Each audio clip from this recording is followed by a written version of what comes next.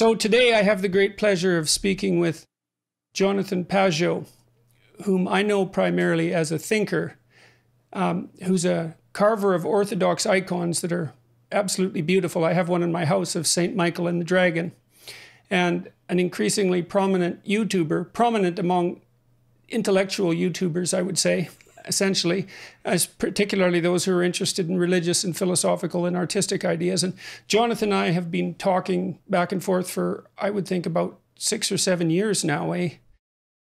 I know, we met in 2015. Yeah, it's crazy. Time flies. It's crazy, that's for sure. So we haven't spoken for 2 years, maybe? Yeah, we saw each other, I think, when your book came out and you came to Montreal for a little event and I picked you up at the airport. And that was the last time we saw each other. Yeah, it's a while. A lot of water under the bridge. That's right, indeed. And in your case, literally. Yes, exactly. Mm-hmm. Jonathan's house was flooded out. That was when? It was in 2019. But we just moved back into our house this Christmas. And so it was a long thing. It lasted a very long time. So. And are you in your house right now? Yes, I'm in my house all fixed up. And so we're really enjoying it. We're happy to be back. I bet it must have been unbelievably dislocating to be flooded like that. Your whole basement filled with water, if I remember correctly.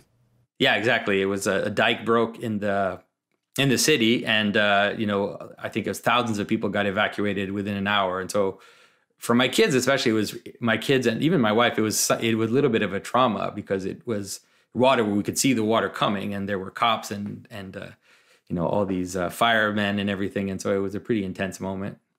Yeah. And where were you living when your house was underwater? We moved around. We lived at my parents', then we rented a place, then we had to move. And so we ended up living in 3 places during about a year and a half that we were gone. But it was one of those things where, we say symbolism happens, a lot of the things that even you talk about or that I talk about just manifested themselves. This problem of the dike and the idea of, corruption or inattention to the situation, and then thinking you're safe when in fact you're not aware of what's kind of looming on the margins. And so for me, it was a real learning experience. I hope that I've come out of it stronger and more attentive, let's say. Yeah, well, I hope so too. I mean, we all hope that we come out of unpleasant experiences stronger than when we went in, although that isn't always the case. It's the case when things are functioning optimally and when you're fortunate and courageous and, I suppose, as honest as you can be. But fortunate definitely ranks high among all of those necessary preconditions for successful recovery, I would say. Yeah. And I have to say that I'm so grateful to see you back online. That I know you've heard this, but there have been thousands of people thinking about you, praying for you, and really rooting for you. And, I actually saw Tammy last year when I went to bring your icon, and I just remember just feeling helpless. And she was like, would you go to Russia? And I was like, I'll go to Russia. I'll go see Jordan in Russia. It didn't seem like it was a reasonable thing to do. And it's probably better it didn't happen. But we've definitely been praying for you and rooting for you and thinking about you, Jordan. No, I appreciate that a lot. And I'm back to some degree, I would say. I still think I'm running at about 5%. So, yeah, and that's partly why I was concerned about talking to you today. We're generally discuss things that are relatively deep, and it's still difficult for me to go deeply into anything that's happening to me because it's so unbelievably awful. And it's been hard on my faith, I would say. And my book is coming out, my new book. I should show it to you. I just got copies of it yesterday. That's Beyond awesome. Order. It's unbelievable that you wrote that during all of this. I can't believe that when you say you're running at 5%, I think that your 5% is pretty close to the 100% of most people. Yeah, well, I don't know if that's true or not, but it's 5% for me. And getting the book was actually somewhat of a traumatic experience, I would say, because it reminded me, like it's a concrete reminder of everything that's happened over the last 3 or 4 years, and all things that I found very difficult to process, both on the social front and on the, let's say, biological health front. So I was reading, oddly enough, I got a book sent to me by Bishop Barron, the first draft of a book, and it's written by a couple of professors. It's called Jordan Peterson, God and Christianity, The Search for a Meaningful Life, by Dr. Christopher Kaczor and Dr. Matthew Petrusek, Word on Fire Institute. It's a Catholic response to my biblical series. Now, hopefully they won't be too upset about me talking about it today, but I won't talk about it that much. The book itself, it was rather a shock to me. They're at Loyola Marymount University, and it was kind of a shock to me to see them talking about these are religious scholars talking about my biblical series. But I think a lot of people didn't understand. And I could see it in with the way people were reacting to your biblical studies, your biblical interpretations. People didn't understand, how is it that we can barely get 100 people in our church, and Jordan has 1 million people listening to him kind of struggle to get through these passages and do it in a very improvisational kind of existential way. And to me, it's funny because I think I have a deep affection for the way that you approach things, and obviously we connect together in the way we think. And so to me, it was like, this is what you guys should have been doing for a while, is trying to understand how it is that this stuff is talking about reality, and not just a bunch of arbitrary things that you need to believe or that you need to kind of attend to. And because these stories, they really are telling us about the structure of being. And so I think that that's the way that you approached it. And that's why people are resonating to what you're saying, because they're like, finally, someone can help us make sense of these stories that we're somehow strangely attracted to, or frustrated by, or disgusted by, or whatever it is. But there's this push and pull with these stories. And so I think that I've seen a lot of Christians listen to your biblical talks. And of course, sometimes you say things and they're like, okay, that's way off the rails. And then other times you say things and they can't believe the insight that you're able to pierce. And so I'm not at all surprised that Catholic scholars would kind of look at what you were doing. And we all hope that you're going to do more of that, for sure. Yes, well, I would like to. I'm thinking about trying to attempt a book on Exodus and lectures as well, although I wouldn't say that I'm in any shape to do that yet. But it's a dream, let's say. I'm pretty much completely non-functional for the first 3 or 4 hours of the day. I get up and I can barely stand up, and I go have a sauna for an hour and often sleep during that period of time. And then at the same time, I cook breakfast. I use an air cooker, and then I go walk for anywhere between 7 and 10 miles. And even though by the time I get out of the house, I'm dizzy as can be, and it's difficult to stand up. But after about a mile or two, I get my legs under me to some degree. And then by 2 o'clock, I'm kind of functional, and although extremely anxious. And then I'm able to do a little bit of work, and often to sit down at 4 o'clock. My mind seems sharp enough, although my memory isn't good. I can't bring things to mind like I used to, which is quite distressing. And I have very little emotional resilience. And I'm worried for that reason about the release of this book. I just did a London Times interview that was really difficult, we followed that. Let's say it's that frustrating. It's funny because this, again, it was like the same stories are playing out again. This person goes after you, and then it just turns against that person, and it's just she's exposed for the fraud that she was being and during that interview. And so, I think in the end, it's so strange that it keeps happening over and over. I've really decided not to do mainstream interviews now for a good while, because it seems to me that I've gone to the well of public sympathy, so to speak, enough times, and that if this happens to me 2 or 3 more times, let's say, people are going to rightly say, how many times does it take for Peterson to learn? And so I don't want that to happen. I've been, I feel an obligation to my publishers, obviously, to talk about the book. Although that interview had virtually nothing to do with the book. We hope that I would be able to discuss my health issues with someone who would treat them squarely, and then I could ignore them from then on in. But that isn't what happened. Well, it's a sign of the politicized discourse. Like it's a sign of the breakdown that we're going through, that we see this capacity to have so entrenched aside that people doesn't matter what they do. It doesn't matter what they say. They don't feel like they're responsible because in a way you're the enemy. And, and it's not just you, it's it's between different groups. But if you're the enemy, then everything is justified. And so, well, I think a huge part of this is driven by the desire to have an enemy. Yeah. Yeah. It's very difficult to feel. It's an easy route to self-righteousness to have an enemy. Exactly. And it's a great place to put all evil. Yeah. And because you attract so much attention, you're definitely an easy target. Well, that's the theory. It seems not to turn out that way. Yeah. But it's also was the timing, the way when you kind of came up in the public sphere, there was a massive shift happening in culture. And I think that's one of the things you could feel and that was happening around us. And to some extent, Donald Trump had something to do with that as well, in the sense that it was this malaise that was there and this kind of this jostling and this is what led to all that kind of discourse. And so I think that you became identified almost mythologically, I guess, as a character, and people, treat you that way and they act with you that way in many respects. Yes, and it becomes very difficult to understand. It's become very difficult for me to understand what character I am.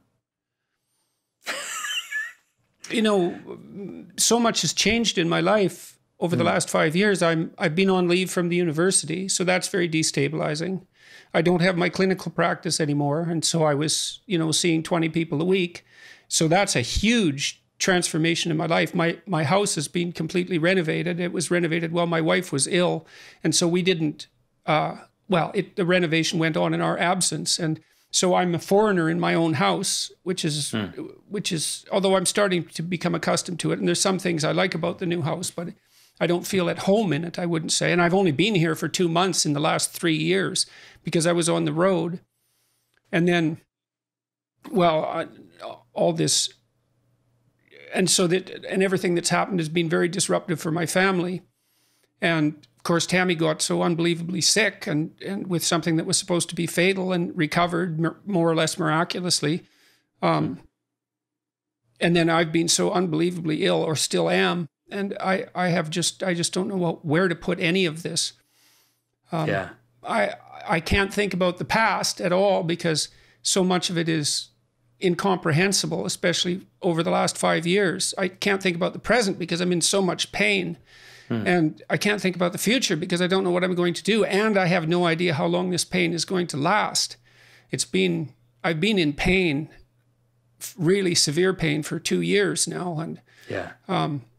And that's, it's a strange thing because in this book, one of the chapters, the last chapter is called Be Grateful in Spite of Your Suffering, and I went through every sentence in that chapter a very large number of times because much of the time while I was rewriting it particularly, I was in a lot of pain.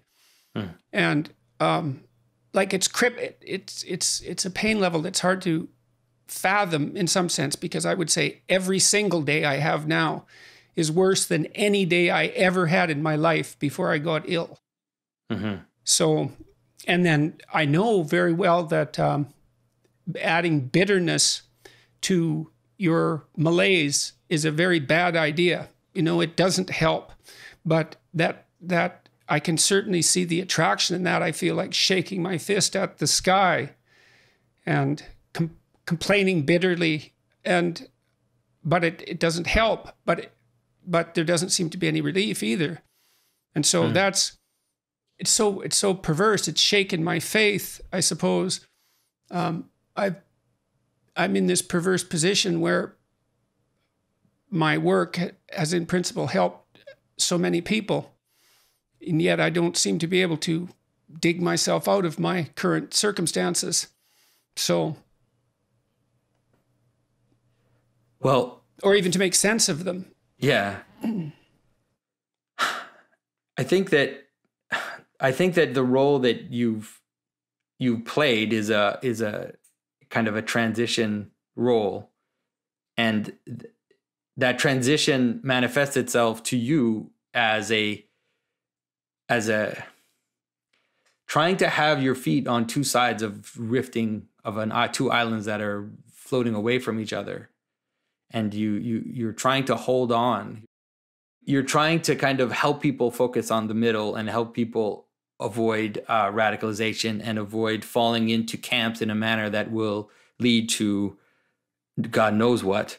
And so I think that that's the role that you played. And it's been like, I've seen, for example, people transition through your work, transition from worlds, moving worlds. That's really what I've seen happen. It's more than just changing your opinion or changing your mind about something. It really is about changing the world you inhabit. And so that's a crazy role to play. And especially because, like I said, you have your foot, it's like you kind of have your one foot or one eye, let's say, looking towards, I would call religion, or looking towards Christianity or something like that. And then you have another eye, which is still very much immersed in a kind of secular humanism. And you have one leg that is, you understand people that are more left-leaning, you understand people that are more right-leaning. You have this capacity to kind of understand everybody, but that means that you make enemies on all sides too. Well, the overwhelming response that I've got publicly has been, I would say, traumatically positive. Yeah. And you wouldn't think that would be possible, really, but I find it that way. I mean, partly it's overwhelming to have people constantly tell me in person their responses to what I've been doing. It's very emotional, and I get caught up in that quite quickly. And of course, on YouTube and the social media platforms, YouTube particularly, the bulk of the comments about me are very, very positive. It's 99-1 often in terms of likes and dislikes. And it's too much. Well, I don't know what category to put it in. I don't know how to conceptualize it. I mean, part of me, the practical part, of course, says, well, I just happened to adopt a new technology at a time when it started to boom and filled a kind of niche that was empty in that technology at that time. But in some sense, that doesn't really cut it, because it doesn't have anything to do with the content. And then I think, well, I have been dealing with these, borderline religious issues. Well, certainly not just borderline. There's lots of religious people who seem to think that I'm dealing with religious issues. And that's really what I wanted to talk to you about tonight. So this book I mentioned earlier talked about disagreements with my conceptualization of Christ, let's say, and I'm not sure what that conceptualization is, by the way, exactly. It's a mystery to me. But I can say some concrete things about it. I mean, I understand and appreciate the symbolic significance of the ideal human being. And that finds its embodiment. And I took these ideas in large part from Jung and Erich Neumann, that Christ is at least a representation of the ideal man, whatever that is. And we all, interestingly enough, we all seem to have an ideal. And that ideal has us, right? And that's where it's very interesting to consider the role of conscience, because your conscience will call you out on your behavior. And so it seems to function as something that's somewhat independent, or at least as something that you can't fully voluntarily control. Because if you could voluntarily control it, then you just tell the pesky little bastard to go away, or to pat you on the back continually, because there must be few things in life more pleasurable than being a fully committed narcissist, to really believe that everything that you do is right and that you're a good person. And I suppose if you could wave a magic wand and rearrange your mind so that it was constantly telling you that, you'd do it. But you don't seem to be able to do that in relationship to your conscience. It trips you up. And so And so it tells you when you're not living up to your own ideal. And that means that you have an ideal and you don't even know what the hell it is, but you certainly know when you transgress against it. And I know that there's a strong line of Christian thinking that's identified the conscience with divinity, sometimes with Christ inside, sometimes with the Holy Spirit. And those are very interesting conceptualizations, but you can think of them psychologically, and you can even think about them biologically, to some degree, because we're so social. If we don't manifest an appropriate moral reciprocity, we're going to become alienated from our fellows, and we won't survive, and we'll suffer and die, and we certainly won't find a partner and have children successfully. And so, to some degree, the conscience can be viewed as the voice of reciprocal society within, and that's a perfectly reasonable biological explanation. But the thing is the deeper you go into biology, the more it shades into something that appears to be religious, because you start analyzing the fundamental structure of the psyche itself, and it becomes something. Well, it becomes something with a power that transcends your ability to resist it. So you can think about Christ from a psychological perspective, and my critic, this particular critic that I've been reading, said, well, that doesn't differentiate Christ much from a whole sequence of dying and resurrecting mythological gods. And of course, people have made that claim in comparative religion. Joseph Campbell did that, and Jung to a lesser degree, I would say, but Campbell did that.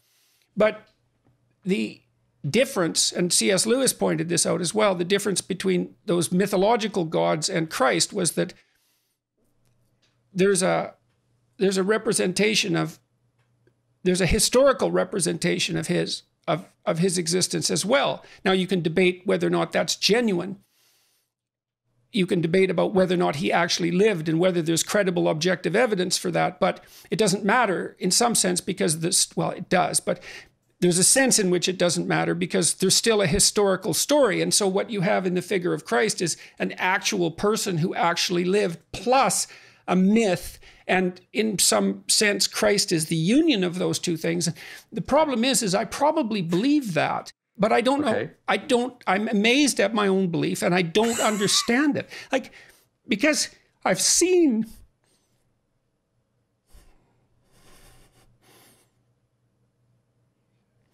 sometimes the objective world and the narrative world touch. That's Jungian synchronicity.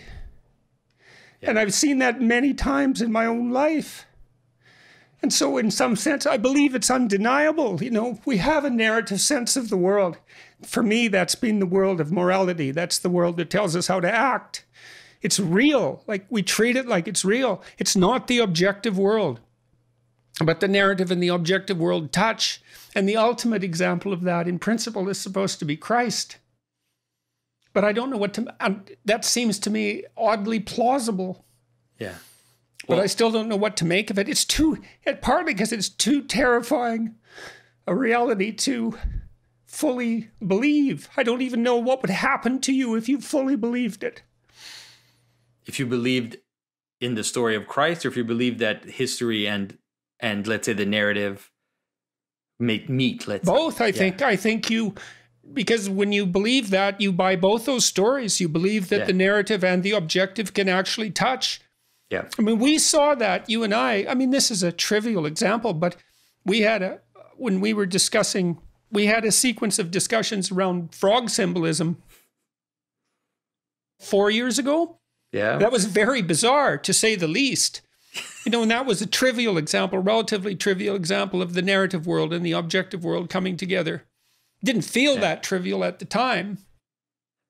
Well, the way that I like to deal with this is that one of the things, it's already there in your thought. It's already there in the way that you talk about reality, which is that one of the constitutive aspects of how reality unfolds and how it appears to us is something like attention.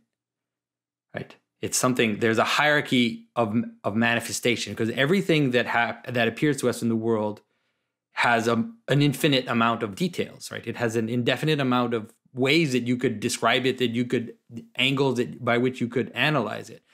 And so nonetheless, the world appears to us through these hierarchies of meaning, right? I always kind of use the example of a cup or a chair. Like a chair is just a multitude of things. It's a multitude of parts. How is it that we can say that it's one thing? There's a capacity we have to attend, and this capacity we have to attend is something like a co-creation of the world. And so the world actually exists. Well, a chair is a good example because, you can try to define it objectively, but you end up with beanbags and stumps, and exactly, and they don't have anything in common. Well, they're both made of matter, for whatever that's worth. It's pretty trivial level of commonality, but you can sit on them. Yeah, and that's what unites there's a mode of being which defines them. Well, and that's so strange. So many of our object perceptions are projected modes of being.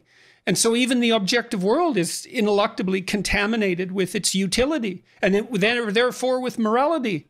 Exactly. And so I think that that's the key. The key is that once you understand that the world manifests itself through attention, and that consciousness has a place to play in actually the way in which the world reveals itself. And so you can try to posit a world outside of that first person perspective, but it's good kind luck. of diluted. It's a diluted activity. Well, it's very, very difficult because you don't know what to make of something like time, because time has an ineradicably subjective element, and duration, which is different than time. I mean, time is kind of like the average rate at which things change, but duration is something like the felt sense of that time.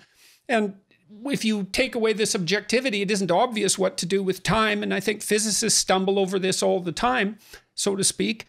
So, and this is something that this intermingling of value and fact was something that I never thought I made much traction with Sam Harris.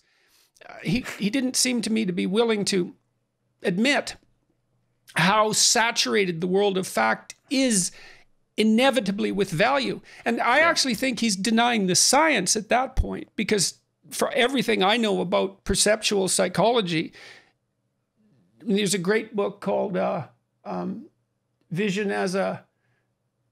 Oh God, now I can't remember the name of the book. That's memory trouble. I'll remember it. No worries. The idea is that if that is true, then there are certain things which come out of that. There are certain necessary things down the road from that insight, which is that attention plays a part in the way the world lays itself out. And that one of them is that the stuff that the world is made of is partly something like attention, something like consciousness, and that has a pattern. And that pattern is the same pattern as stories. It doesn't lay itself out exactly the same, but things exist with a pattern which is similar to stories. They have identities, they have centers, they have margins, they have exceptions. And that's how stories lay themselves out. Like, so a story happens in time, how an identity, let's say, is broken down and then reconstructed. You could say that that's basically the story of every story, how something breaks down and is reconstructed. And so that is a way for us to perceive the identity of things. And so if the world is made of this, then it's actually our world, our secular world, which is a strange aberration on how reality used to exist for every culture in every time from the beginning of time, which is to take that for granted, that something that they didn't call it consciousness, but intelligence and attention are part of how the world lays itself out. And it lays itself out in modes of being. And one of the things that comes out of it is not only that, but like you said, it's not only that you have ideas, but it's that ideas have you, or that it's not only that you engage in modes of being, it's that modes of being have you. And that recognition means that the first level of attention to that looks something like worship. It looks like celebration. It looks like the thing which makes let's say the National Hockey League so successful has more to do with celebration than just a bunch of guys on skates on a piece of ice, throwing a puck around. There's a celebration of the purpose of that thing, and it manifests itself through a bunch of stuff, one is like a trophy that stands in the middle on the top of on a stand, and everybody looks at it and kisses it. And so there's this veneration, and there's mascots. The Hockey League example is very interesting because it's a social game, and all the players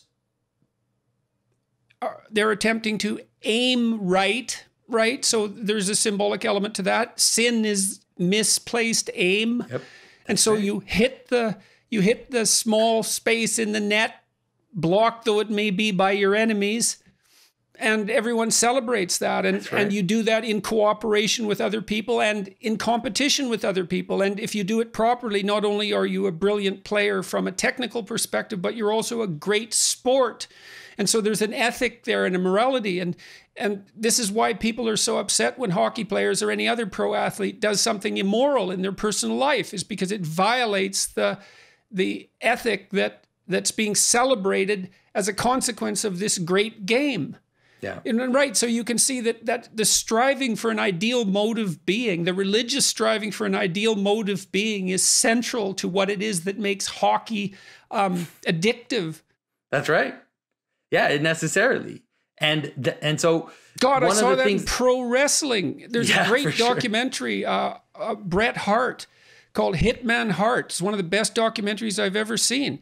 And it portrays pro wrestling as a stark religious battle between the forces of good and evil. And Bret Hart, who at one point was the most famous Canadian in the world, was overwhelmed by the archetypal force of his representation as the good guy. It's a great documentary, Hitman Hart.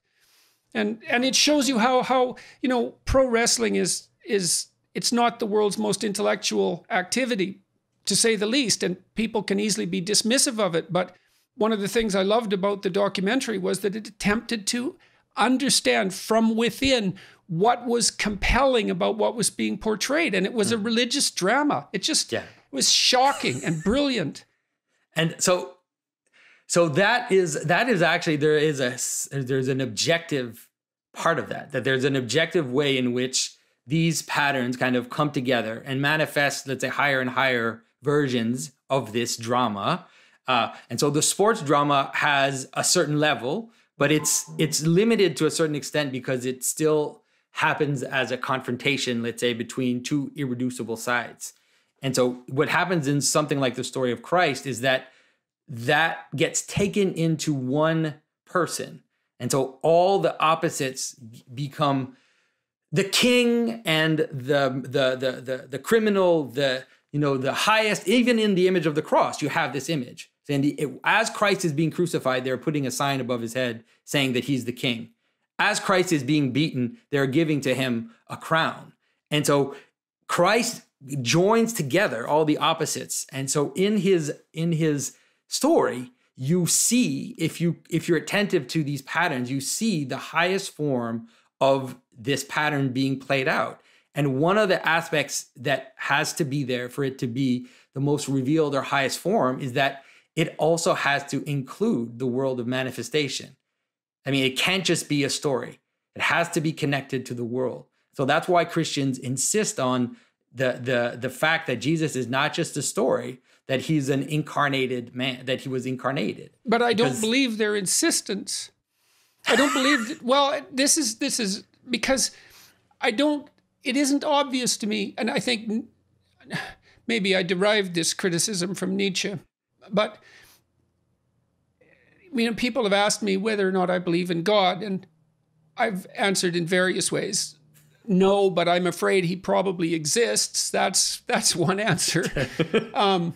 No, but I'm terrified he might exist. That would be a truthful answer to some degree, or that I act as if God exists, which I think is, I do my best to do that. But then there's a real stumbling block there because there's no limit to what would happen if you acted like God existed. Yeah. You know what I mean? Because I believe that acting that out fully, I mean, maybe it's not reasonable to say to believers, you aren't sufficiently transformed for me to believe that you believe in God, or that you believe the story that you're telling me. You're not a sufficient, the way you live isn't sufficient testament to the truth. And That's people would certainly say that, let's say, about the Catholic Church, or at least the way that it's been portrayed, is that with all the sexual corruption, for example, it's like, really, you believe that the Son of God, that Jesus Christ was the Son of God, and yet you act that way, and I'm supposed to buy your belief. And it seems to me that the church is actually quite guilty on that account, because the attempts to clean up the mess have been rather half-hearted in my estimation. Yeah. And so I don't think Christians don't manifest this, and I'm including myself, I suppose, in that description, perhaps, don't manifest the transformation of attitude that would enables the outside observer to easily conclude that they believe. Yeah. Now the way to deal with that, or the way to understand that, is that they do in a hierarchy. There's a hierarchy of manifestation of the transformation that God offers the world, and we kind of live in that hierarchy, and those above us hold us together, you would say. And so in the church, there's a testimony of the saints.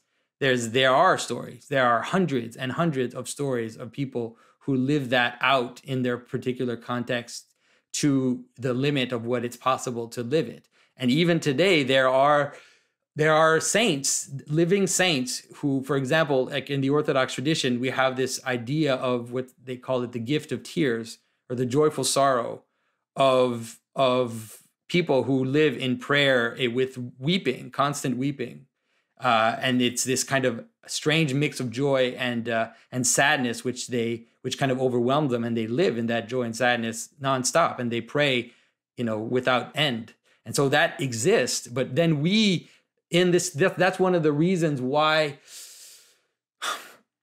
That's kind of one of the reasons why, when I talk about this idea of attention, like it manifests itself in the church as well, is that you often say, and I understand it, when you say something like, I act as if God exists, or, I'm afraid to say that God exists. And I think it's because you think, or you tend to think, that the moral weight of that is so strong that we would crumble under it, that you would just be crushed under it. And I think that. And I think that I understand that, but the first thing to act as if God exists, let's say it this way, to act as if God exists, the first thing that it asks of you is not a moral action. The first thing that it asks of you is attention. That's why to act as if God exists is, first of all, to worship. And I know people are going to hear this. Well, then I have a terrible problem with that too at the moment, because I'm in so much pain. Like, one of the things that one of these theologians discussed the idea of, and sorry, I want to let you get back to your point, but he discussed the idea of the yoke of Christ being light, and that there was joy in it. And there's a paradox there, obviously, because it's also a take up your cross and follow me sort of thing. But the fact that I've been living in constant pain makes the idea of joy seem cruel, I would say. And I have no idea how to reconcile myself to that. I mean, I've reconciled myself to that by staying alive, despite it. Although by staying alive despite it, but there's very little worship. And it doesn't mean I'm not appreciative of what I have. I'm not only am I appreciative of what I have, I do everything I can to remind myself of it all the time. And so does my wife. I mean, she's changed quite a bit as a consequence of her struggle with cancer, has become much more overtly religious, I would say. And, say grace before our meal in the evening. And it's a very serious enterprise. And it always centers around gratitude, you know, for the ridiculous volume of blessings that have been showered down upon us at a volume that's really quite incomprehensible. But despite that, despite that, I'm struggling with this because I don't know how to reconcile myself to the fact of constant pain. Yeah. And I feel that it's unjust, which is halfway to being resentful, which is not a good outcome. No, I agree. And I can't speak, I don't know how to speak to that because I don't have that experience. You know, I don't have that. I don't live with constant pain. And so I don't know what that would do to me. It's probably one of the reasons why it might ruin me, you know? And so, it's very difficult to answer that. I think that the answer has been the cross. Like that's been the answer. It's maybe easy for me to just say it that way. But that's always been the answer of Christianity, which is that God went to the cross and that God went down into death and plunged down into death. And there are mysteries hidden. And they're very well hidden, but there are mysteries hidden in that depth. But it's not. I don't think it's my job to moralize to you at this particular moment. So we talked about the narrative and the objective touching, and so I wanted to touch on that again. Is that like I understand C.S. Lewis's argument. And, you know, I'm even inclined from time to time to think, well, I've got the choice between believing two impossible things. I can either believe that the world is constituted so that God took on flesh and was crucified and died and rose 3 days later. Or I can believe that human beings invented this unbelievably preposterous story that stretched into every atom of culture. And it isn't obvious to me that the second hypothesis is any easier to believe than the first, because the more you investigate the manifestations of the story of Christ, the more insanely complicated and far-reaching it becomes. So I read Ion, for example, and for all of those who are listening, if you want to read a book that will completely make you insane, then you could read Jung's Ion. And it's a study of Christian symbolism in astrology, which doesn't sound particularly dangerous, but or even particularly necessary to read, I suppose. But Jung describes the juxtaposition of astrological and Christian symbolism, and it's a brilliant book, and it's terrifying because he outlines the concordance between the levels of symbolism over several thousand years, and it's obvious when you read the book that no one plotted this. It's not a conspiracy. Whatever's going on to make that concordance occur isn't something that we understand. And it seems to be best understood as one of these situations where the narrative and the objective touch. The saturation of Christianity with fish symbolism, Jung associates with astrological movement of into the house of Pisces.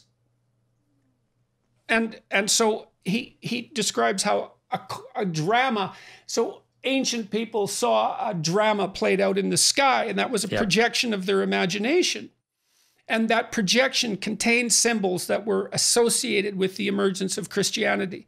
And so you can see in that the alternative explanation is that there's this unfolding of a symbolic landscape over centuries or millennia that's part of human biological and cultural evolution, but that starts to touch on the religious anyways when you describe it in those terms.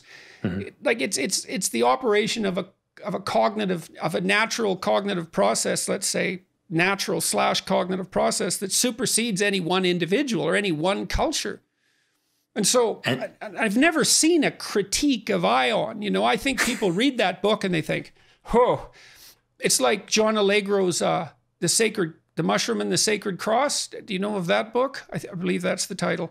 Well, it's another book you read and you think, well, I have no idea it's a study of mushroom symbolism in Christianity. And it's another book that, it claims that Christianity was heavily influenced by psilocybin use, and it was published in the 1960s. It's an amazing book. But it's another book you read and you think, I have no idea what to do with that. I have no place to put that book.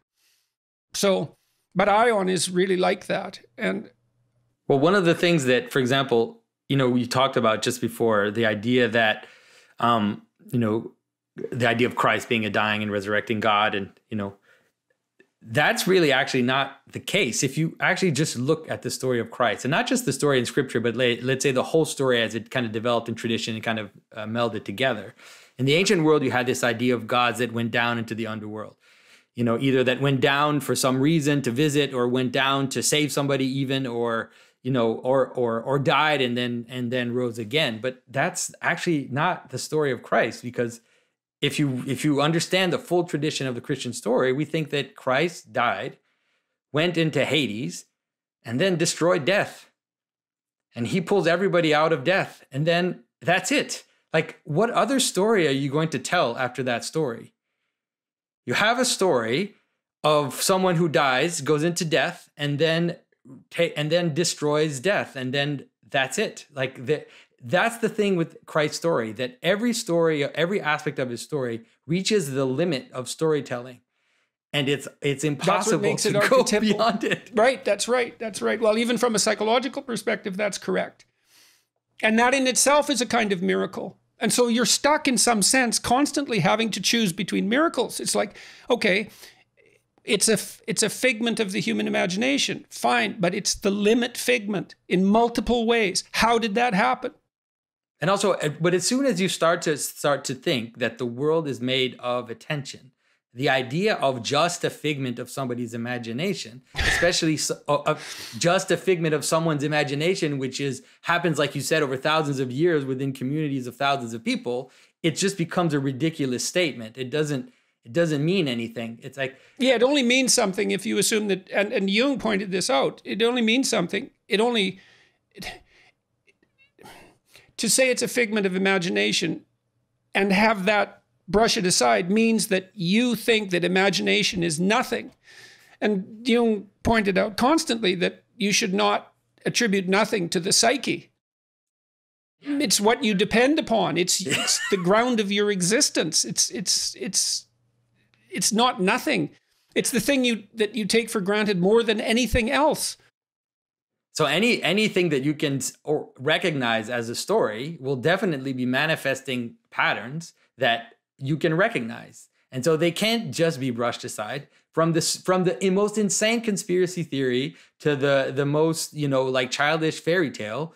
Anything that manifests itself as a pattern of story that you can recognize has a certain level of value, has enough level that if you pay attention to it, you actually can gather some nuggets of how the world works and how the world lays itself out. And that's why, like, if I do symbolic interpretations, I can do it for scripture, but I can also do it for some Marvel movie or some video game or whatever it is, because that's just for you to even recognize something as having being, it's already part of that world. It's already manifesting these patterns. This critic said that the mere psychologization of Christ was insufficient because, and you made the same case in some sense, that it doesn't make sense unless the narrative and the objective world truly touch. And I think you could debate that, because I think that there's some utility. There could arguably be some utility in a secular version of the hero myth, that the best way to cope with existence is to tell the truth and to face what you don't know forthrightly. And that will enable you to orient yourself within our finite and bounded existence that ends with our death more properly, more accurately, more advisedly than any other route. I've seen people from Orthodox priests to, the most Protestant you can imagine, recognize in the way that you represent reality something that has value, because you are manifesting that pattern. Like what you're saying is true. But I think that if we take seriously the relationship between attention, psyche, and the way the world reveals itself to us, then it scales up. It scales up after that. It jumps up a level, and it also scales up in terms of, because one of the things that you talk about, like looking up to the star and looking up to the highest thing you can look at, and then aiming towards that, once again, one of the things that does is that the first thing you do is actually it's attention. That people won't like the word worship. It's a form of reverence, a form of veneration. You submit yourself to that aim. So it's not just that you see the aim and that you aim for it. You actually have to submit yourself to that which is to what you're aiming. And so that's sacrifice to it. Exactly. And you have to sacrifice to it. Mm-hmm. And so that's why, let's say, the religious version of this has to move towards the highest possible aim, and also one that we can do together. Because like the lower aims, like you could call them something like lower gods, let's say, or angels, or whatever you want to call them. Like these lower aims, they have value, but they're all fragmented. But for this to stack up, we need to be able to look towards the same image. We need to look towards the same aim, and that will bind us together.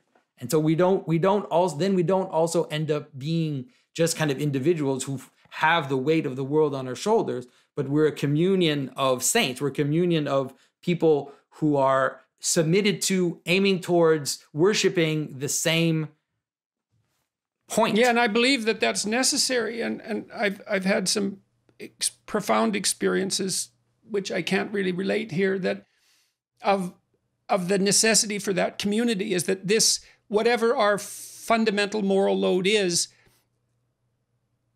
immense though it is, crushing though it is even,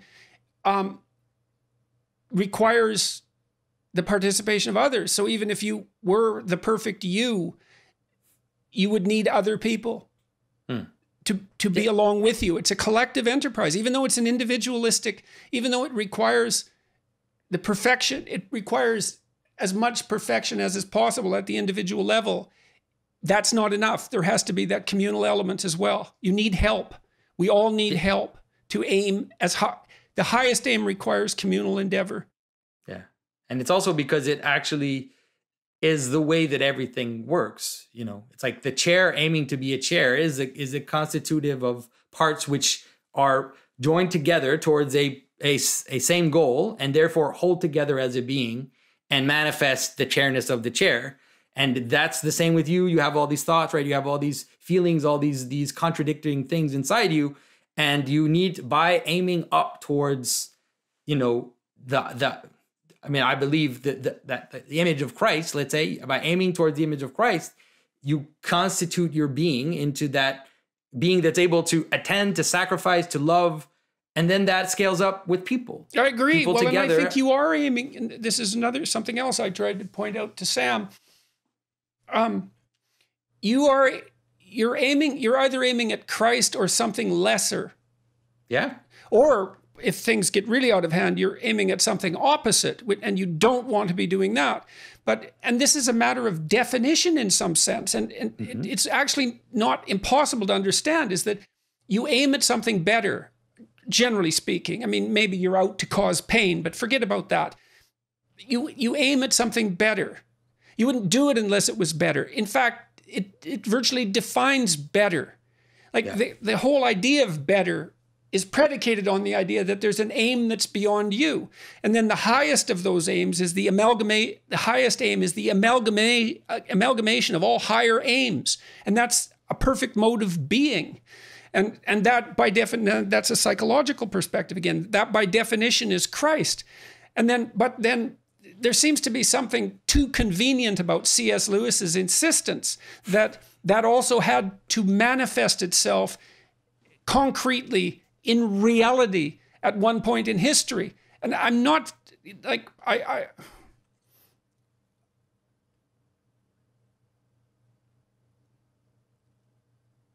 I don't understand why I should believe that. And I tend not to believe things without a why. There's always a why. And there's a hurdle there that I waver on constantly, because I already said that when you think these things through, at least my experience has been, if you think them through sufficiently, you end up with the choice between impossible alternatives. And so, yeah, but it has to do, one of the ways to see it maybe is it has to do with the recognizing of the goodness of the world, or the goodness of creation, that the world is capable of manifesting these patterns, right? So if you want to understand, for example, the big conflict between the early Gnostics and the Christians, that's what it was all about. Because the Gnostics basically wanted a disincarnated Christ. They were saying, and they viewed the world as utterly fallen, as having no value, having to be escaped, having to be fled in every way. Whereas Christianity posits that it's a non-dual proposition. It's saying it all comes together. That's the promise. It all comes together. And so it has to come down, right? And so it has to come down at every level. And not only that it has to come down into the person of Christ who's incarnated, but that person has to go down into death, to the very bottom of the world, to the belly of the Leviathan, and then come back up. And so the whole world is declared as, once again, being capable of participating in this good. And so you could say, well, maybe it wasn't that one. Maybe it wasn't, it's like, why would it be that particular place where it happened? And it had to be some place. That's the story. I mean, there is no other story like that story that we have. And so once you recognize that this is part of the declaration, that the world does embody these patterns, that it leads to this, it leads to this story of a man who embodied them absolutely, and is bringing us in him to also embody them in a way that will transform us. Like the ultimate goal of Orthodox vision of Christianity is theosis. It's to become God. To become God through transformation and participation in God. So that's the final goal of everything, is to become participant in the divine. And how do you distinguish that from Catholicism? No, I mean, in terms of that, I think that it's a difference of emphasis. I think for sure the Orthodox emphasize theosis more than the Catholics. The Catholics are kind of iffy about theosis in terms of, it's there in some of the thinkers, but I would say it's probably not official Catholic doctrine. But I think without theosis, you're missing the point of the whole thing. Right? You're missing the point of everything. Like, why do things exist? Right? Like, why do things exist? And so I think that the idea that they exist to participate fully in their most perfect form, like that's what they're called to do. And it ends up being a declaration of the ultimate possibility for goodness in the world. I think that's, yeah. Well, it seemed to me, I've observed, let's say, that it's possible to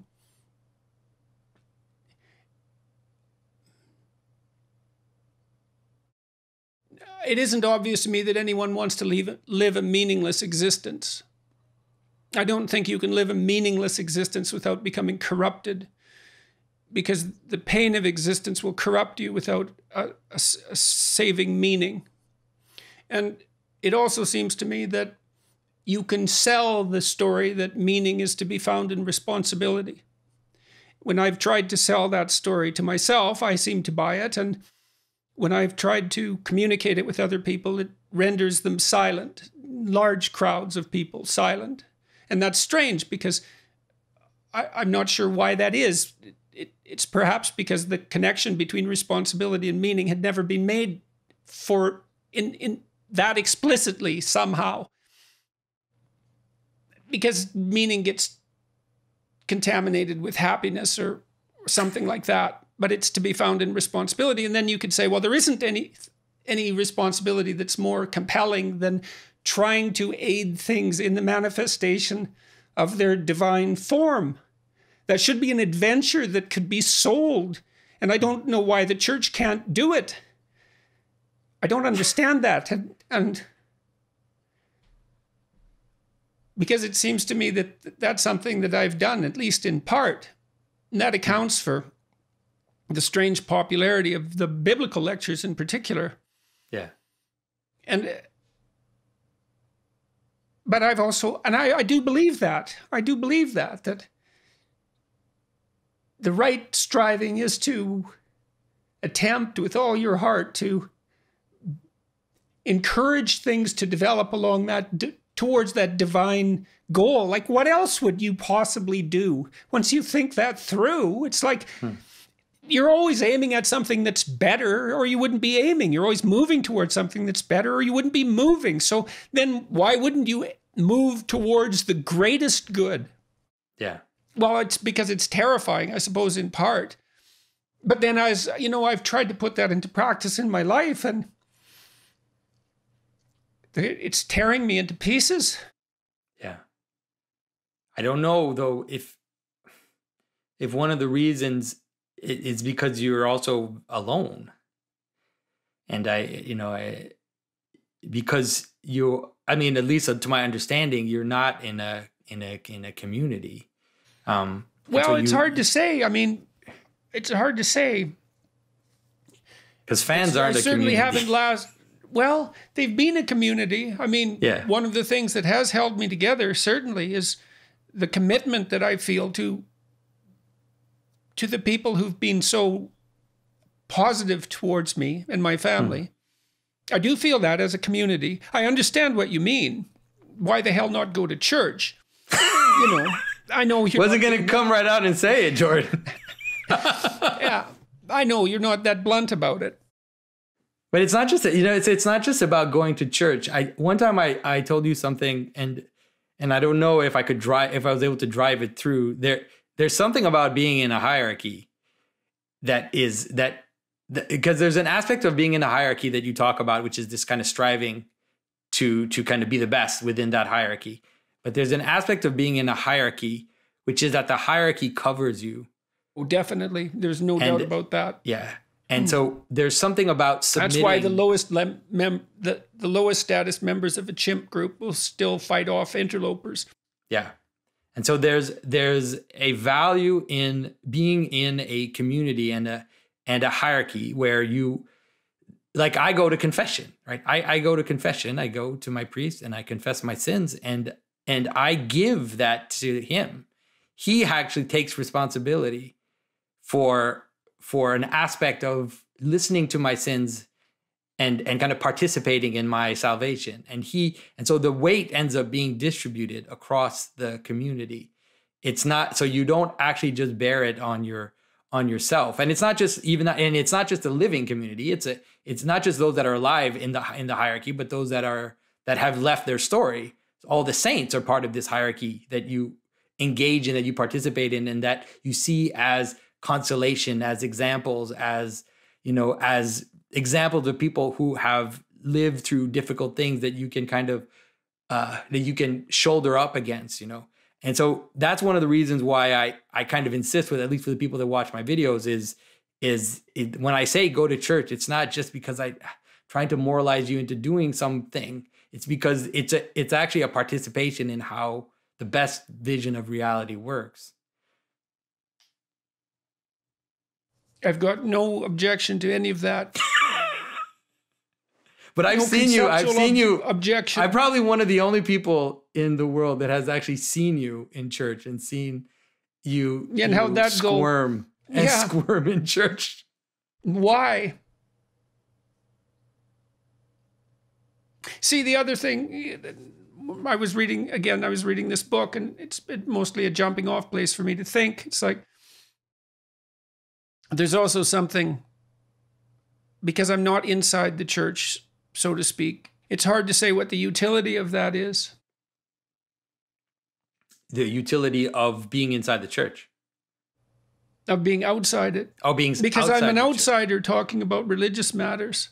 Yeah, but I think that it has played a great role. Like I've often said that you're something like King Cyrus. If you know the story of King Cyrus in Scripture, King Cyrus was a Persian king who told the Jews to go back to Israel and build their temple. So he wasn't Jewish, like he wasn't an Israelite. He wouldn't believe in the God of the Israelites, but he was like, hey, that temple of yours looks pretty nice. Why don't you just go back there and rebuild your own thing? And so that's definitely an effect that I've seen you have. The number of people that have become Christian because of you is hilarious. Sorry, it's not hilarious, but it's just kind of this strange thing, because you kind of stand outside and you're looking at the door and you're looking at the church and you're saying, hey, this isn't not so bad. Look at this. What is going on here? Like, what is this about? And then because of that, well, it's also, do you think you've got something better? I was talking to a friend of mine the other day when we were walking, because as I said, I walk about 10 miles a day right now, try to keep myself under control. And he was raised a communist in Poland and then an atheist, and he was complaining. I think this is what he told me, that he was complaining to his parents at one point about a religious wedding that they were going to, despite not believing. And he said as he got older, he realized he had nothing to replace that with. It's like, okay, throw it out. Fine. Okay, now where are you? Well, you're just as bad off as you were before, but you also don't have that beautiful thing. Yeah. It's like, what would happen if we dispensed with Christmas? Well, if it's logical, it's a good thing to ask Sam Harris and the New Atheists. It's like, let's get rid of Christmas. Or we could say we could make it entirely secular, but then it would just disappear. But that's not what's going to happen, because religion is inevitable, and we're seeing it coming back in very strange ways. It's going to be a weird, woke, identitarian religion, which is going to come back. That's why. And primitive, part of it's going to be tribalist. Intent doesn't matter. Yeah. Can you believe that? Yeah. So it's a scary thing. Like, you could say that's one of the failures of the New Atheists, is that they partly led to the new woke phenomena, because they didn't realize that you can't get rid of religion. You can't get rid of rituals. You can't get rid of the problems and opportunities of identity. All of these things are going to come back. If you try to brush them aside, then they're going to come back in very weird ways. And without you realizing what's going on, you'll have people kneeling to a shrine of a man who was killed by police and putting a halo on his head and self-mortifying themselves and doing all kinds of insane things, or that look to you insane, but that you need to understand it's just this religious impulse gone off the rails. So yes, and then the question is, what's the right place for it? That's right. I've thought I suppose it's a form of comedy, that Catholicism is as sane as people get. It's Baroque, right? And it's Gothic, not Baroque. It's Gothic. It's dark. It has the same aesthetic in some sense as a horror film. And I'm not saying something denigrating by that. It's part of its strange mystery. And all that strangeness is necessary, because people would be much more insane without it than they are with it. It's a container for that religious impulse, and that impulse is to the good. Yeah, and the image of the crucified Christ, and also the act of communion, gathers in all the extremes together, right? It's like, if you think of the symbolism of communion, you'll notice that it gathers in every extreme, from the highest to the most transgressive. All of it comes together. It's worth unpacking that. It's ritual cannibalism in the service of God. Yeah.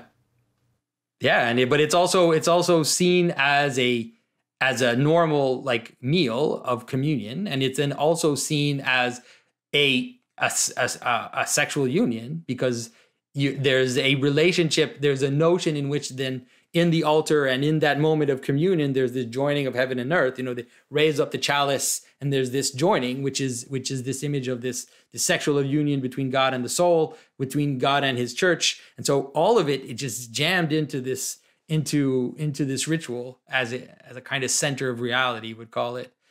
And so, like you said, if you get rid of that, then you're going to have all kinds of strange, factitious versions of it that are going to pop up and are going to try to replace it. And it's leading to the fragmentation of our world and to the breakdown of the West, for sure.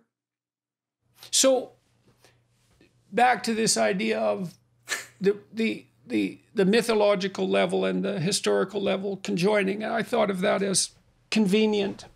That's a stumbling point for me in relationship to the Christian story. You say it has to be like this if the world is constituted in a good manner. And it's the has to be. I mean, is that... So how about if it's constituted? Just let me say one. Just let me say this one thing, because I've been struggling towards it. It's an act of faith, and so let's say that your faith is that you decide to make the notion that reality is good the cornerstone of your faith. It's something that you believe, or is it something that you courageously assume? And is there a difference between that and belief? And if you courageously assume that the world is good, that reality is good, then the touching of the narrative and the objective in this manner that's demonstrated by Christ, that becomes necessary. Is that the idea? So to me, it's funny. I don't see it as an act of faith in the way that we think of an act of faith, like this jump of faith or whatever. I see it as an act of trust, faith as trust, you would say. That's fine. That would be a courageous assumption if it's trust. And it's trust in the sense also of, so when we talk about the good, we always have to be careful not to just limit it to the good, to the moral good. There is the moral good. But when we talk about the good, we're talking about the good in a much larger way. And the good is the pattern of the things, right? And the sense that the fact that the world lays itself out as ordered, as patterned, inevitably, that there is no way around it. You cannot avoid the order of the world because in order for you to even perceive anything, it has to have an identity, it has to have a hierarchy, has to have a margin, has to have all these things. It's all there in every act of perception. Exactly. And so in every act of perception. And so it's that. So every act of perception presumes a value hierarchy. Exactly. You can't avoid it. And so it's not like an act of faith in the sense that I at the outset think the world is nihilistic and chaotic. It's like, no, I don't. I think that, on the contrary, I think that you could say it in a religious way, that the love of God holds the world together, and it's inevitable that things are held together by these patterns of being that are always aiming towards the good, even in the very identity of whatever it is that you're encountering.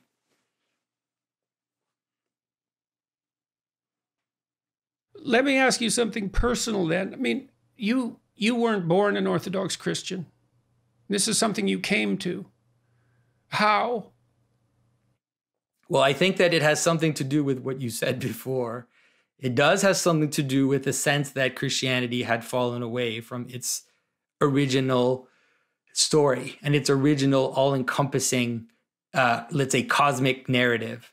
And so it was really, I would say, in searching for that and kind of discovering symbolic thinking on other fronts and feeling like I was confronted by this, like, okay, so I can see these patterns, I can see the world through this coherence. And it's like, why is it then that Christianity doesn't have this? And then after more looking and more searching, I realized that it did. That not only it did, but that some of the most, powerful early saints talked about the world exactly this way, And so when I discovered that, then I looked around and I saw, for example, that iconography, that the relationship between icons and architecture and liturgy and all of this was like this amazing giant pattern, which was reinforcing, manifesting, making you participate in the way the world actually existed. And so it was like this kind of this positive feedback loop, I guess you could say it in a good way, where it's like you recognize these patterns, you engage in them, you see them, you sing them. It's like this whole thing where you're engaged. And so I realized that it was really in the Orthodox Church that this was that had been the most preserved and the most alive, and that I would hear, contemporary Orthodox speakers or thinkers or theologians who talked about the world exactly in that way. And so I thought, okay, so this is the place. And also because they kept the idea of theosis as the ultimate goal. Because I think that's, very, very early, St. Irenaeus, which is, like early 3rd century, said the Logos became man so that man would become God. That's some of the earliest saints said that, And so it's like, that's really what Christianity is. And so that's what ultimately led me to it is the greatest of all possible visions. Yeah. And so, but I think that, it's there latent, even in other forms of Christianity. And one of the things that I've been trying to do is help people kind of wake up to that reality and try to see it wherever they are. And how's that going for you?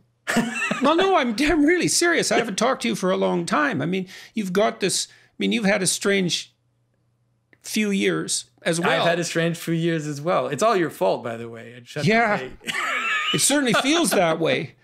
But it's a good in that sense. I mean, I've been surprised in the past 4 years since I met you and you kind of put me out there in the world. Now I have 90,000 people following me on YouTube, and there's a community of, I would say, symbolic thinkers. I'm giving them a place to write. Like on my website, I'm putting up a blog. There's communities that kind of get together and talk about this, trying to reinvigorate it in their own communities, wherever it is they come from.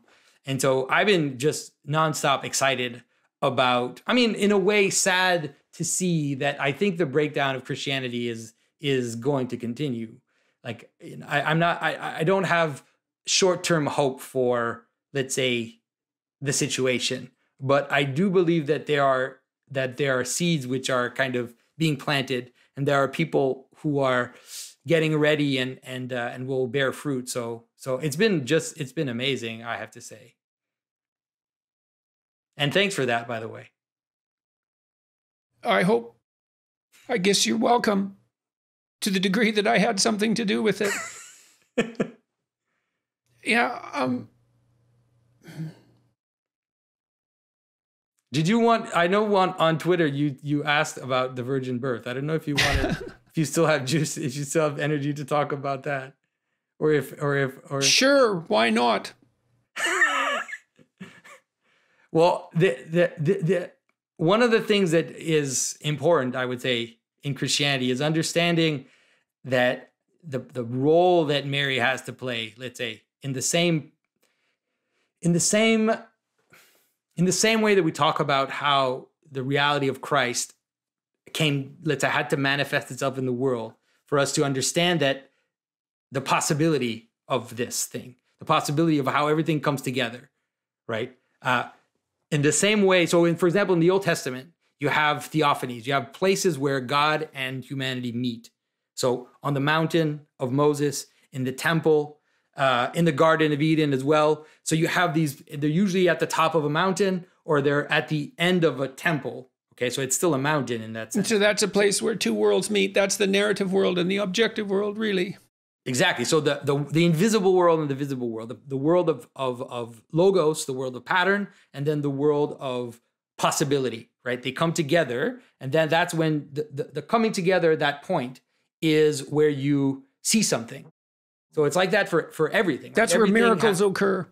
Yeah, but not just, miracles are like super events. Like they show us the pattern of reality in a more concise way, but everything is like that, right? So even a chair is a bunch of possibilities, right? That encounters an idea, encounters a purpose, a logos, and then you have a chair. You can't have just a bunch of stuff or else you don't have a chair. You need that to meet. So at the center of everything that exists, there's a little temple, a mini temple, and there's a little incarnation, right? A little, like a mini one. It's not. I'm not. I don't want to seem heretical or anything, but there's this little like mini thing that happens. And so that aspect has a lower part, which is the nexus of possibilities, the coming together possibilities, and then this thing this logos which comes down. So this nexus of possibilities, you could call it a mountain, a house, a temple, a body. That's Mary, right? That's her. She's the place of manifestation. So she's the Ark of the Covenant. She's the temple. She's the mountain. She's all of that. And then we play that role. You could say the church, the body of Christ. We play that role. We come together in love, and then the divine logos descends and manifests to unite the body, right, together, and to reveal himself in that unity of the body. So we see Christ in the unity of love. So Christ says they will know you by how you love each other, because that's how you know that a body exists, is that it's coherent. It holds together as a body. And so this body has to be dedicated. It has to be dedicated to the thing which it's manifesting. So like, let's say you have a turkey, a car, and 2 bits of grass, and you think, I'm going to make a chair out of that. Well, it's not going to happen, right? It's not going to happen. I think you were going to go that route. But this is it. This is what it's about. It's not going to happen because that's not dedicated. And so in the same way of a woman and her husband, so a woman has to be dedicated to her husband for the union to be recognized and fruitful.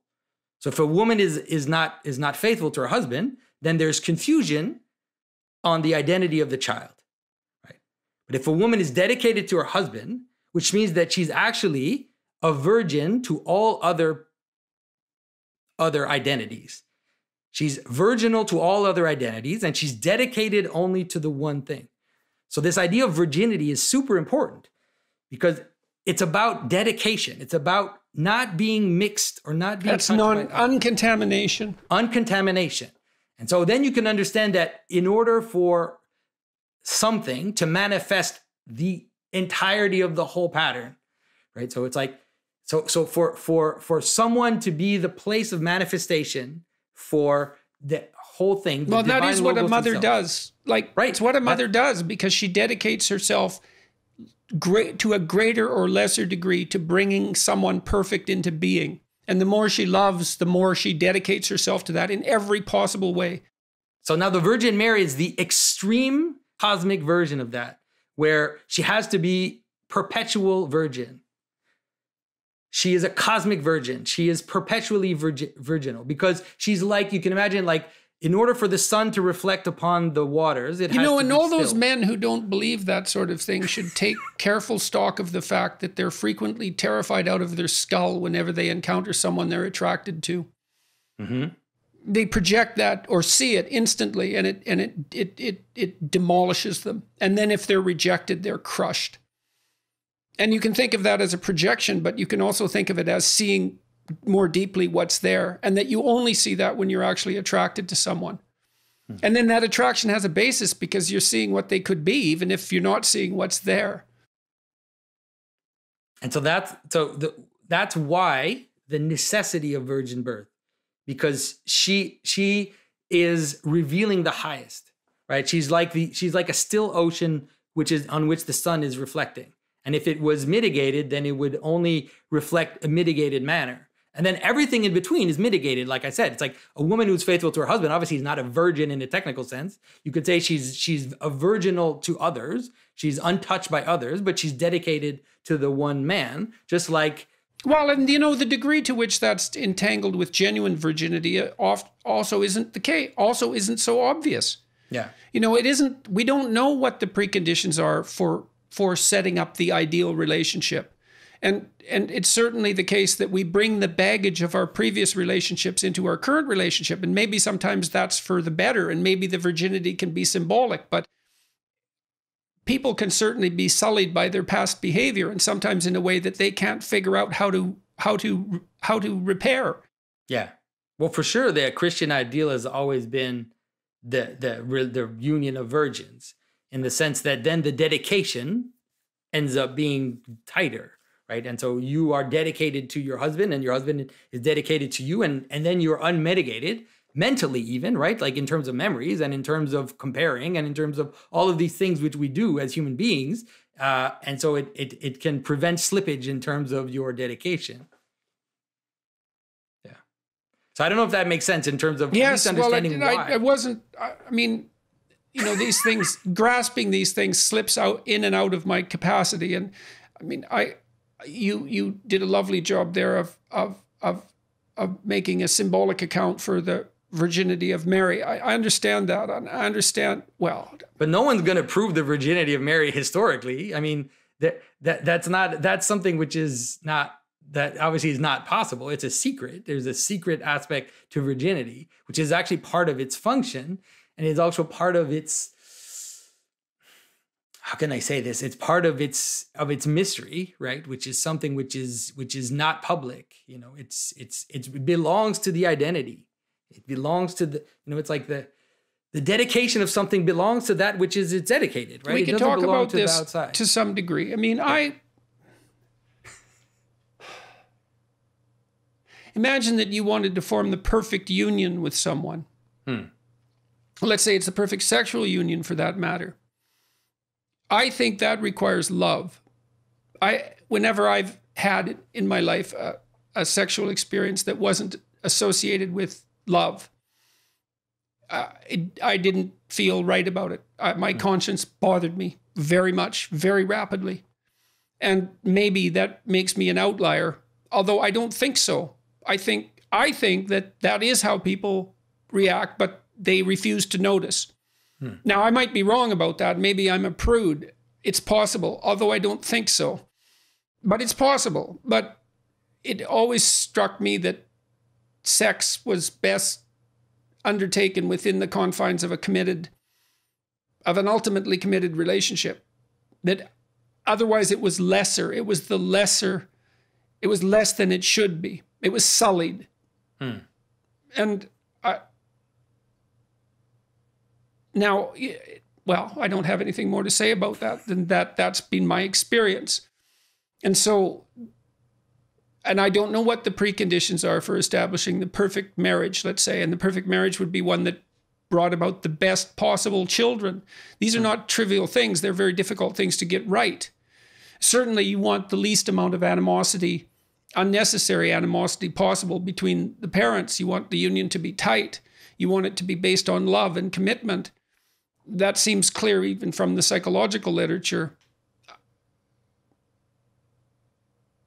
Yeah. So I have another question for you. Yeah, go for it. This idea of theosis. I think it's lack of... I'm tormented by the possibility that it's lack of courage that stops people from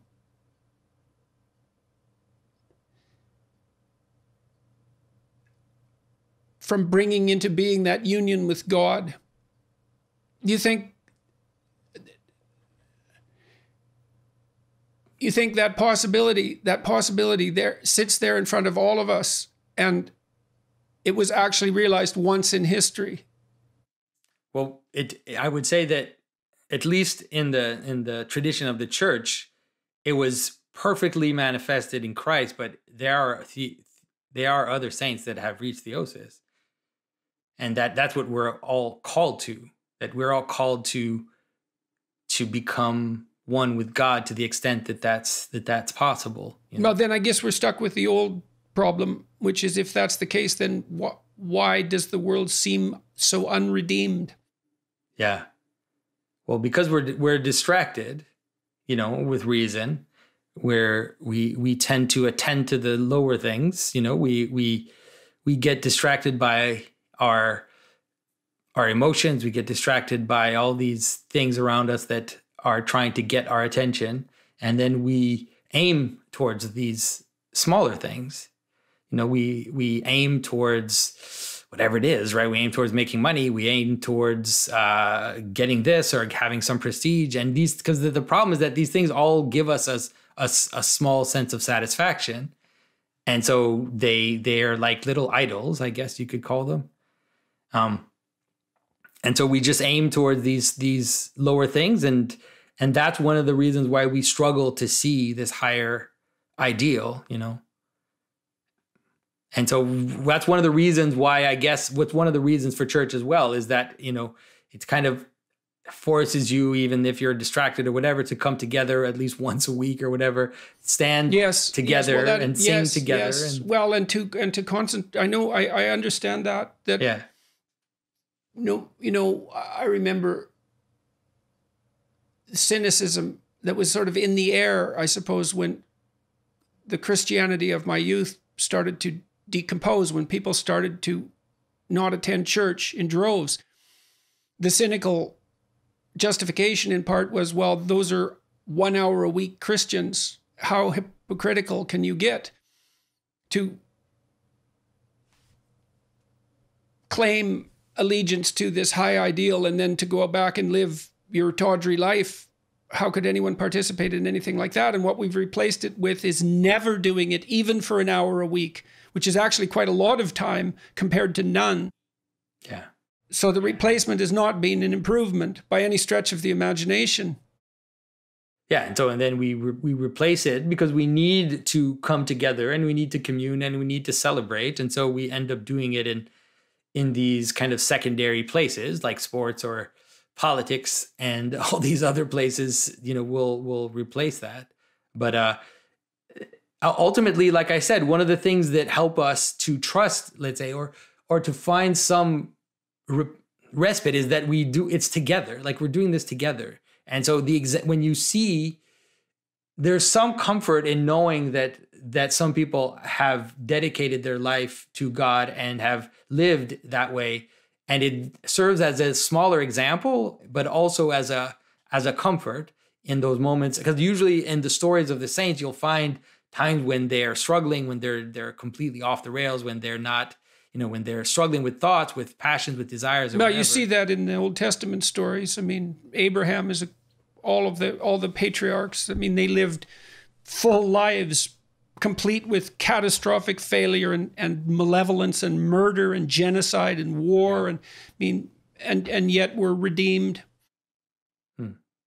And so I think that's one of the things that helps us to like you said, to see. It's like you don't have to, obviously you don't look at the person who goes to church once a year or whatever. That person has their own thing to deal with. You find and you see these people that are the opposite, that really live. And everybody has met, I would say, probably a few people like that. At least I've met a few that are just, I've met some priests, monk priests that are glowing, like they're just glowing.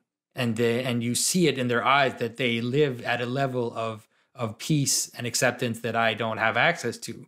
And so it's like that type of encounter is also part of your transformation, because it tells you like, oh yeah, I see it in your eyes. Like I can see that this exists. You know, it's not just something we talk about. I want to talk a little bit about heaven. So I talked to Matt Ridley a while back and Bjorn Lomborg, and I'm interested in their thinking because they're trying to plot an optimistic course for the future, one where at the highest levels of social integration, we decide how human society should look, at least insofar as we conceptualize how it might look if we addressed some of the major problems that beset us. But it's an attempt to make things better. It's an attempt to bring about something increasingly resembling heaven on earth. I mean, heaven is generally conceptualized. You can conceptualize it as a state of being. It might be the state of being that those people that you described live in. I've had paradisal experiences where everything transformed itself into something that was perfect, that appeared perfect. And I was unable to stay in those frames of mind. The heaven, is that something we build? Is that something? I don't understand the relationship between the heaven that awaits us, let's say, after we die. That's the idea, and what we build here on earth. Do those touch? Is that the doctrine? There's so much of this doctrine I don't understand. at Well, all. I think a way to see it has to do with attention again, and it has to do with a hierarchy of attention. If you try to build heaven, you're going to fail. You're going to fail miserably because you're not aiming high enough, right? You're aiming, and then you get stuck in these weird world of opposites that you don't even understand the side effects of what you're doing, you know. And so for one person, heaven will look like if everything could be perfectly ordered, then, right? And then we know what that looks like. And another person will look at heaven and think if everything could be free, if we could all just be free, and then that we know what that looks like. And so the idea is to look higher. You know, there's a story that I've been we have to strive for something better, but then we end up in, which is what you're saying, is that we end up with the Tower of Babel, or we end up with the flood, or we end up with the catastrophe, continual catastrophe of unintended consequences. But as you yourself said, we are aiming for something better. So the question is, how do you pursue utopia while avoiding the pitfalls? And that's a theological question, I would say. Yeah, it is. And I think I know this, people are going to hate that I say this, but it has to do with worship. It has to do with what you worship. So if you worship those things that you're aiming towards, the lower things, if you worship the making a safer society, if you worship the making a freer society, if you worship making a stronger society, all of these things are going to go off the rails because they have unintended consequences that you don't understand, because they're a fragment of reality. You know? They need to be encompassed together in order to reach something higher. And so that's the danger of ideology. It's the part takes the place of the whole. So the idea is that if you worship God, then those other things will kind of lay themselves out slowly, and you won't be able to force them. They'll kind of lay themselves out slowly, and they'll start to manifest, progressively, and as you. But you have to attend to the highest, or else, like I said, and there's an image of Antichrist which is related to this problem. In Scripture, one of the first Antichrists you could say was Judas, who betrayed Christ. Well, there's a story with Judas which is very fascinating, because Christ doesn't talk to Judas very often. But one of the places where Christ talks to Judas is when a woman comes in and wants to anoint and wash Christ's feet with a very expensive perfume. Yep. And then Judas says, what are you doing? Like, why are you doing this? Why don't we give this to the poor, right? And Christ says, the poor will always be with you, but the bridegroom, Christ, the Messiah, is there for a short time. And yes, so that's the other kind of story. It's very difficult to understand how anyone could have invented that story. Like, it's not the story of propagandists. No. In fact, it's the opposite. Yeah. But that story has to do with attention. So Christ obviously isn't saying you shouldn't help the poor. Christ has said to help the poor. He said it many times. You have to help the poor, give to the poor, of course.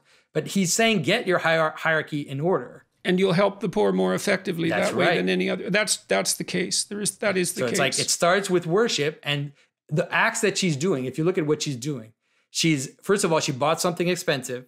She's sacrificing it. She's sacrificing it to bow down and to wash the feet, to submit, to sacrifice to, and to worship.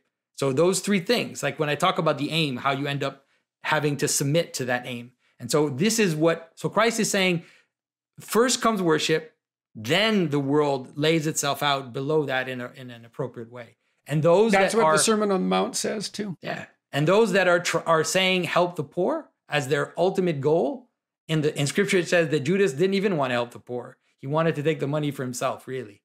Like, he was a thief, actually, and he was taking the money out of the purse.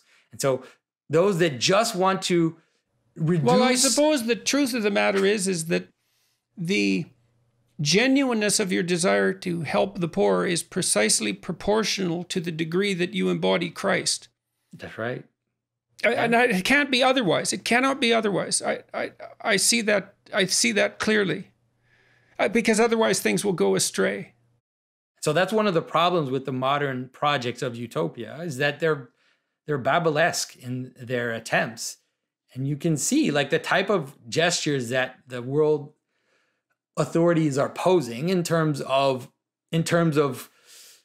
safety, extreme, like, you know, with COVID and everything, this desire to create absolute safety, this desire to create absolute identification and tracing, and all of these kind of weird gestures that show that they think they can control reality it's leading us towards a very dangerous place.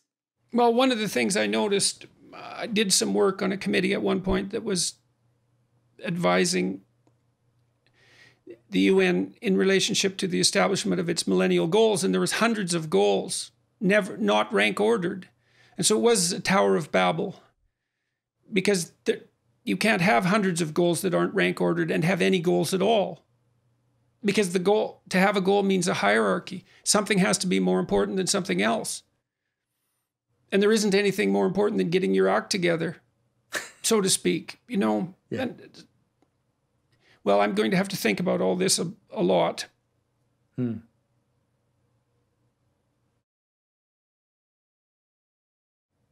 Yeah. But there's the question that keeps lurking in the back of my mind, which is,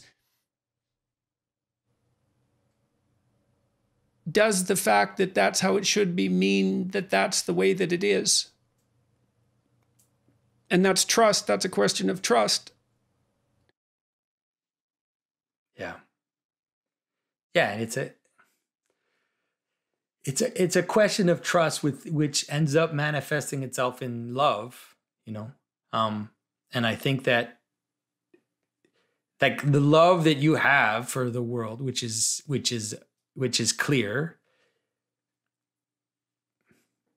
Anyways, it shows me that you might be closer to that trust than you might want to admit to yourself, maybe. Well, I don't know what to do with it, I suppose, is the real problem, especially in my current circumstances. Yeah. I'm the most confused person I've ever met. I would say. Yeah. And I've met some pretty confused people, so. Well, thank you. That was really something. Yeah. You know, it's a really a joy to talk to you, Jordan. And, you know, like I said, there are thousands of people who are praying for you, and well, they're keeping me alive. And your story isn't over yet, you know. So much the pity for me. Well, you know, I really, all I can do is really pray that you I don't know how to formulate it, but I hope that you encounter a moment of grace, and that you can also find a body to join with. And I'm always here, you know, like we haven't talked in a few years, but obviously you're more a part of my life. There's only so much I can stand talking to you, you know. You're definitely always a part of my life, you know, even if it's through weird YouTube videos and everything, you know, and people remind me that you're a part of my life all the time, because a lot of people that watch my videos, you know, they come from you. They always start with, well, I was watching Jordan Peterson videos, and so you're a gateway to you're a gateway to what I'm talking about, you know. So that's a good gateway. Thank you for the carving. It's beautiful. I'm happy to know that it's there, that it's in your house, and that St. Michael is at least holding that dragon at bay a little bit. We hope. Yeah. Good talking to you. Yeah, it's good talking to you, Jordan. Anytime.